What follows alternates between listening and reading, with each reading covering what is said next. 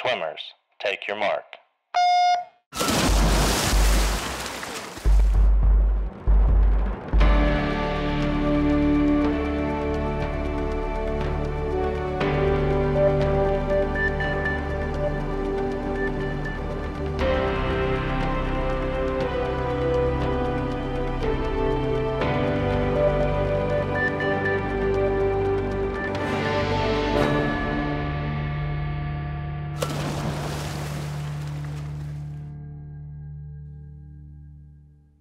Hello, everybody, and welcome to On Deck with Florida Swim Network. I'm here with Dave Van Buskirk, and we also have Sid on the line. He is with us today.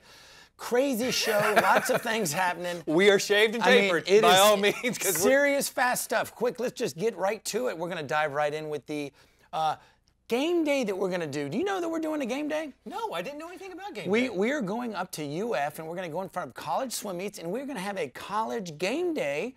Table, desk, the whole 9 yards, and have a game day show before the college meet October 30th. So make sure you guys are watching. Great opportunity to catch a couple of the Olympic hopefuls there. Elizabeth Beisel, some other folks will be joining us. Great time. We'll be talking not only about whatever's going on at University of Florida, but all of the world of college swimming. So let's get to our buddy Sid. Yes. Hey, Sid. Hey, I got a quick question for you. I know we just got finished with districts, but, you know, as a coach, what are now that we're out of districts, what are some of the things that you're seeing coaches start to do, preparing their swimmers for not only regionals, but also states? That is a good question, Dave, because coaches definitely do something different once we finish with the district meets. And of course, after tonight's finals, all the districts will be over and we'll know who's moved on to the region level. I know that we tend to focus a little bit more on those athletes that are going to score at the regions and hopefully qualify for states. It's usually a little bit more room in the pool because your district swimmers, you know, they helped with the team depth, but they're not the ones that you're focused on as you move forward. Might do a little more sprinting, a little more pace work. You kind of focus your cycle in depending on what your program is about. I know we've enjoyed it because we do a lot more toys with the sprinters, and we've had some pretty good success with sprinting this year. So when each coach looks at what they have, they decide, okay, now here's what we need to do to get these guys ready to go to the next level, because the region meets where it's at.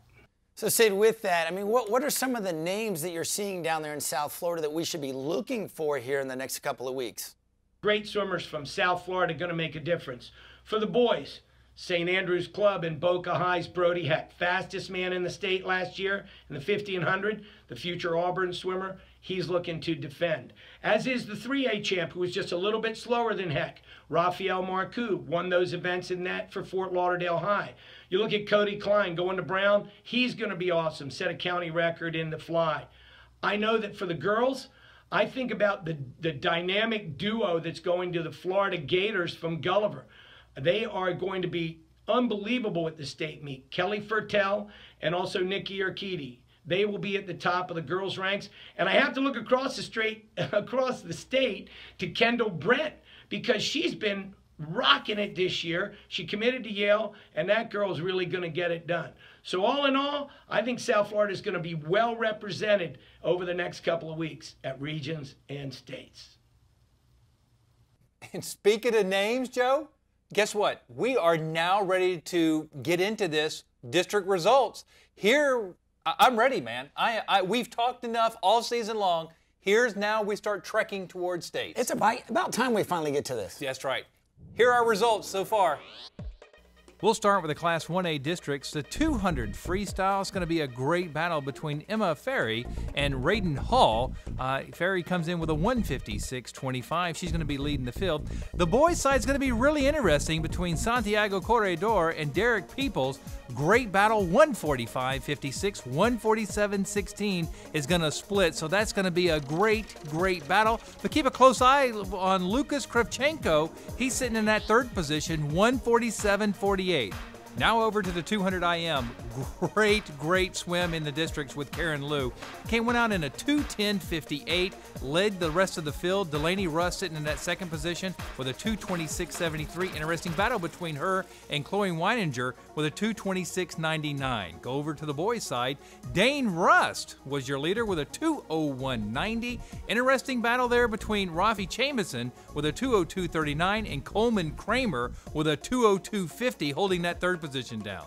Now to the 50 free. Victoria Willis was going to be your leader with a 25.29 coming out of districts. Close to her is JB McGarrigle with a time of 25.43. Oh, what an interesting battle between her and Katie Dye. Katie Dye sitting third with a 25.46. Over to the boys. David Sears with a 22.73. Travis Russell is going to hold that second position down out of districts with a 23.51. Keep an eye on James Phipps, 23.86. Holding that third position. Interesting boys situation. So to see all the results from 1A and 2A, you can go see them on our website. Do you know what we did this weekend? What'd you do? GTSA Meet, we did 10 hours a day of streaming. Poor Balaj.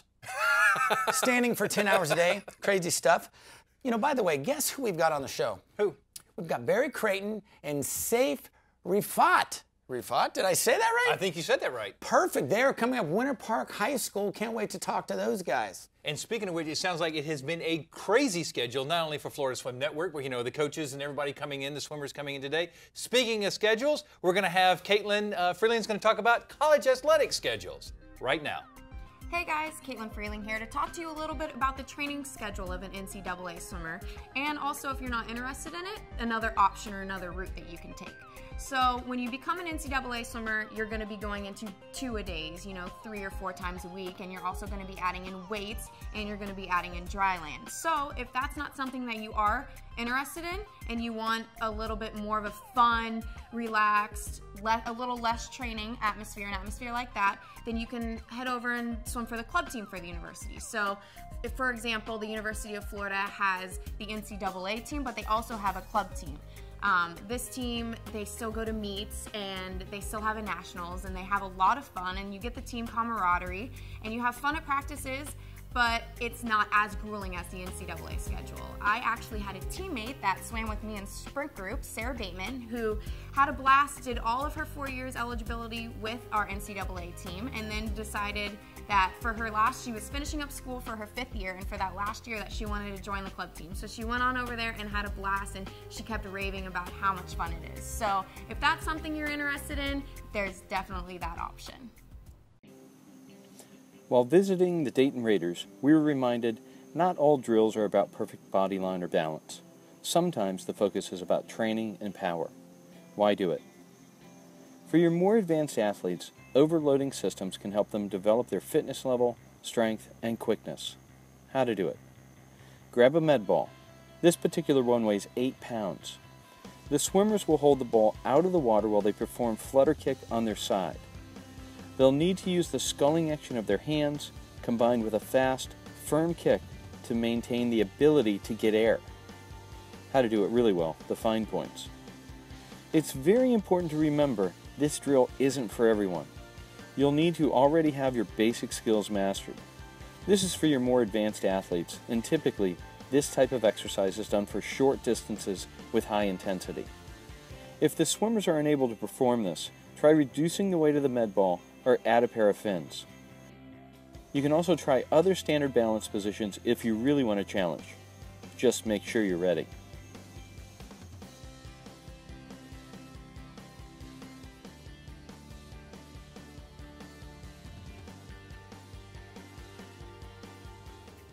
Breakout. A breakout is how you reach the surface after a start or a push-off.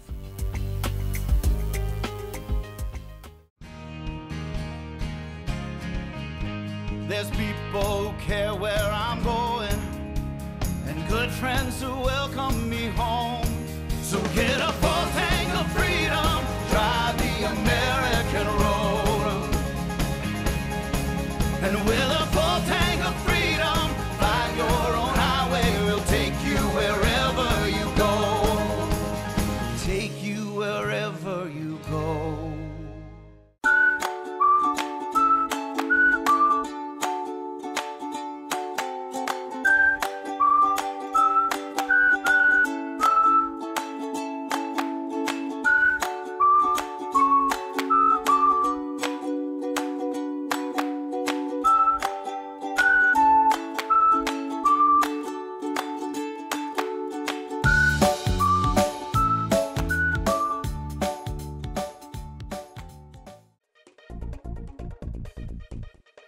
Hey everybody, Dr. Brad Burkhart with Atlanta Orthopedics, and I'm here again for your Healthy Minute. Today we're going to talk about a really important topic, and that's hydration. So your body is made almost entirely of water, and if you are swimming, if you're doing high-level activities, you're losing a lot of water, about a half liter up to 1.5 liters per hour, depending on the activity that you're doing. So you need to be drinking water almost constantly while you're doing these types of activities. If you're feeling thirsty, it's already too late. You need to be drinking water, and lots of water, during the entire workout. Swimmers especially, you're in the water, you don't know that you're sweating. But if you're feeling thirsty, then you've already passed that point, and you should have been drinking lots of more water before that. So drink your water, drink lots of it, and you should have a good practice. We're back with On Deck with Florida Swim Network, and here with Barry Creighton and Saif Rafat from Winter Park High School. So cool to have you guys. My alma mater, finally on the show. Been waiting for this. Welcome to the show. Thanks, glad to be here. All right, so listen, Barry, you've been coaching for 28 years. You and I were talking earlier. 28 years of water polo and swimming. Tell me a little bit about where you started and then on through Winter Park. I mean, I started swimming competitively when I was about 4. My mom taught swimming. My older siblings all swam. I grew up in California. I went to, we had a very good high school swim program, Bellarmine College Prep in San Jose. I swam with Pablo Morales, who was a cool. 2-time gold medalist. And so we had a really strong swim program. I went to Indiana. I didn't really swim there. My wife was a really good swimmer. And then we ended up here in Florida because she got a job at Boone High School. Oh, I didn't have a job. So you coached over water polo over there? Or did they have water polo? They had water polo. They had club water polo. Gotcha. And that's how you started. And then you moved on to Winter Park, and now we have Saif here. You're a captain at Winter Park. How is it swimming at Winter Park High School, the Wildcats? It's been pretty good. I like it since I came in here. It's been fun. My teammates help me a lot. It's just fun. All right, so Barry here is your coach, and tell me about some of the cool things that you guys do there at Winter Park. I know that Winter Park's got huge tradition. Some of the really cool things that you do and Barry has you guys do. Basta dinners. What? Basta dinners. What are those? Before the meet, we always go to somebody's house and we eat pasta, just to group Pasta with the dinners. team. Oh, gotcha. All right, so tell me a little bit about this. Okay, so we know we have districts coming up. Your districts is in a few days. How are you preparing your athletes for districts? Because we're right here. I mean, it's time. Well, hopefully everybody's getting pumped up, but we have some kids are the district meet is where they're really pointing, and they're all rested and tapered for that, and some kids like Saif are pointed towards a state meet. And I mean, our goal is, we got 2 goals. One is to win the meet, and the other is to get as many swimmers as we can to regions, and then hopefully to state. Wow, Saif. Nice. How do you prepare? Individually, how do you prepare yourself? I want to win district champs again, be 3 times in a row since I came in here. Oh, so you won it last year? We did win it last year, and we won it the sophomore year too. And I just want to finish it good in senior year. So what's it going to take? You guys have a bunch of seniors, you were telling me earlier. Mm-hmm. How's the cupboard look after you guys are gone? I don't know. He doesn't care about the cover. He just cares about this year, which is fine. That's true. That's true. So, all right. So, getting ready. You've got the 100 breast. What else do you swim? 200 IM and the 200 medley relay and the 400 relay. So, what's it going to take in the 200 IM and the 100 breast to make state? If I win my time 1 minute for the 100 breaststroke in regionals, I'll be going to states easily. And then what's the IM take? For the IM, if I did 159, 2 minutes again, I'll go to states probably. Wow. All right, so now we move into water polo a little bit. You've been coaching water polo forever. How do you get those kids ready, all over, through the high school season and then boom, straight into water polo? So how do you get those guys ready? Well, it's actually kind of an easy transition because we have all the kids swimming, and then after swim season we have kind of a short club season, and then the high school water polo season starts in January. So keep them busy. That's the idea. Yeah. All right. So we have state meet coming up. They've won a few of them over the years. How are we looking this year? And I say we because Wildcats. Yeah, of course. So how are we looking? I know that, you know, with the high schools, and they add more high schools over and over again, it kind of spreads out all the talent. But how do we look this year as a whole? I think we look pretty good. I'm not sure if we have the number of swimmers to, you know, compete for a championship, but we should have a good number of swimmers in the state meet. It's I don't know, we're in the large big school division 4A, so the numbers, our competition doesn't change that much. All right, that's great. All right, guys, well, we're here. We're going to come back in just a little bit and have a fun time with these guys. We're gonna have our true false game. You guys ready for the true false game? Of course. Yep. Have you guys ever seen the true false game before? No. I've heard great things about it. All right, well, guess what? Dave is in the other room speaking with Winter Springs High School coach Eric Christensen. Let's go take a look. Real quick, let's talk about age group swimming. Okay. What kind of, tell me a little bit about, how did you end up starting off swimming? I started, a friend of mine went to church, wanted to join a swim team for the summer. And my parents and his parents were close. We joined a team for a summer league team and never we kept on going all the way through past the summer. So in college, 4-time All-American. What was your, also you, I think, did fairly well in NCAAs.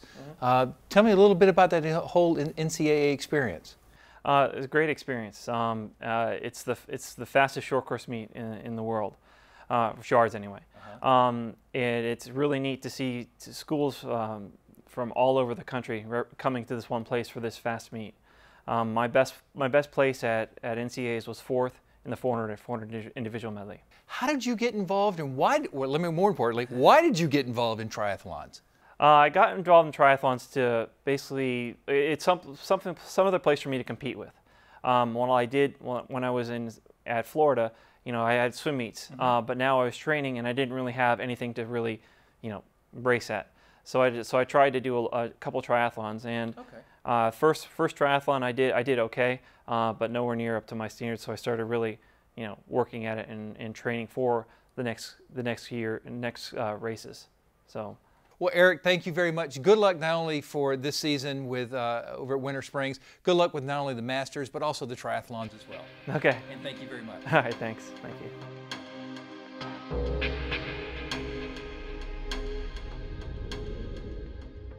Boy, that Eric Christensen is a tough dude. I've been on the bike with him. He is crazy, studly fast, that guy.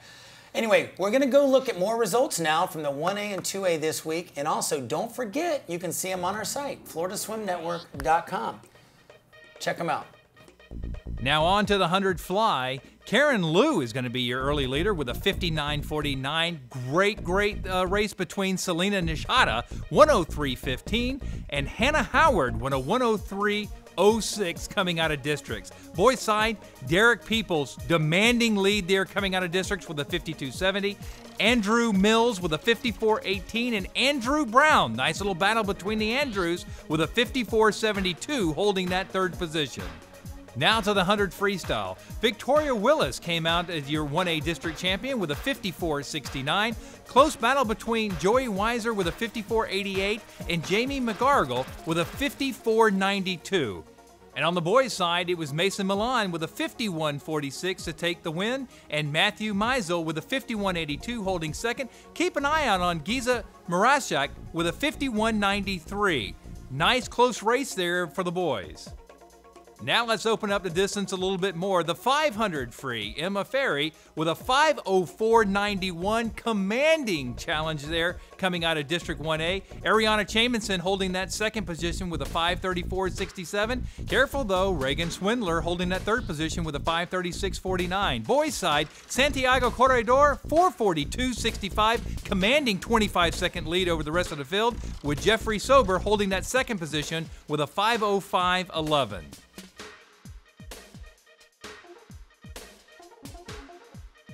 Have you been to our website, floridaswimnetwork.com yet? We have many pages with all the water sports for you to look at. You can also send us results, photos, and stories to info@floridaswimnetwork.com.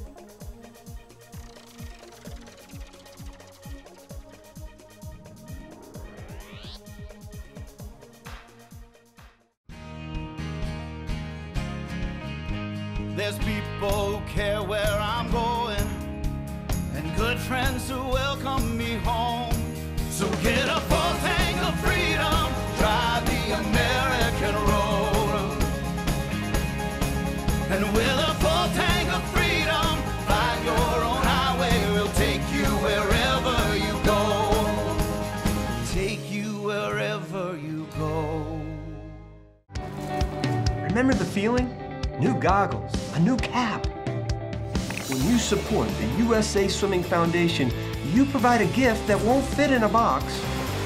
A gift that helps young athletes fuel their competitive dreams. One that provides potential life-saving swim lessons to children. Your gift, it really is impossible to wrap. The USA Swimming Foundation, saving lives and building champions. All right, great part of the show where we do true false. You guys know true false, of course, right? Yep. Got it. I mean, you mentioned me earlier, Safe, that you like fill in the blank. No, you don't like fill in the blank. I don't know. But you like multiple choice, but you never say anything about true false. Yeah, that's true. But I like true false too. Okay, It's so you ready for them? Yeah. All right, this is all with high school questions. High school swimming questions. This is question number 1. 1920 to 1939 high school state meet was at Rollins College and was in the lake. Safe, what is your answer to that one? True. True. How do you know that answer? It just will be interesting. And I looked that up before in the website and I found that. He looked that up. Okay. We talked about it before. You did. You did. Barry, so what do you think? I think it was. I was looking up the old records in the Florida high school record book, and for all the Winter Park, state champions and whatnot. And I was like, Rollins College, holy smokes, right down the road. Well, I know. Well, Dave, and Dave. So he was back then. He was a ref in 1920 to 1939. He was a ref for that meet. So how cool is that? All right, let's move on. In the girls' competition, their first year was in 1945 and weren't allowed to go underwater. Safe. False. False. So when you think they started at the same time, or? Yeah, it can be just underwater. Like they can't allow that. Okay. Barry? I say true. True. Gotcha. It is false. They both started in 1920, and they went all the way through. All right, let's go on to question number 3. Winter Park High School. The girls have won 12, and the boys have won 13 state championships. True. True.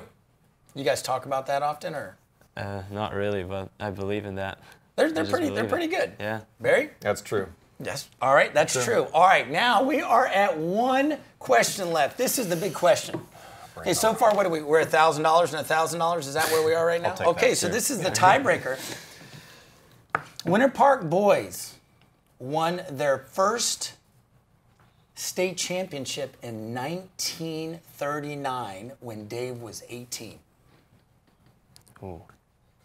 I say true. True. Yeah. Is that true that Dave was 18, or is it true that there's 39? It's 39. Okay, Barry? I say false. I think it was 1940. It was 1939. So very good. So you win all the money. All the money. Well, listen, guys, I thanks for joining us. You guys have been great, and good luck this year. Super excited to see you guys swim. And when we come back, we are going to talk with Dave a little bit more. But right now, we have more results. Let's take a look at those. Now down to the 100 backstroke, we're going to have Olivia Humpel with a time of 104.28 to take the lead here in 1A, and Emma Foster holding that second position with a 107.44.